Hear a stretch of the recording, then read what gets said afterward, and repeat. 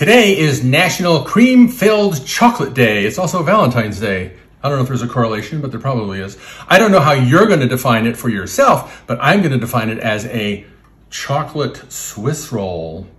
I made this because my wife loves it, and she also calls it a Swiss ding dong. I don't have the heart to tell her.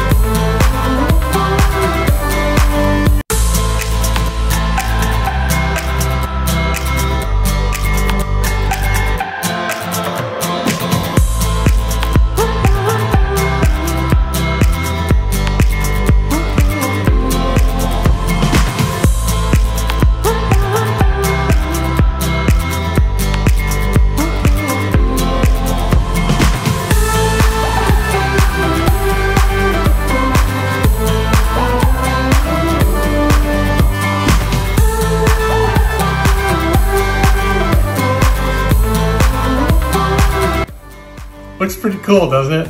Sort of like reminds you of childhood, but not really. Let's try it.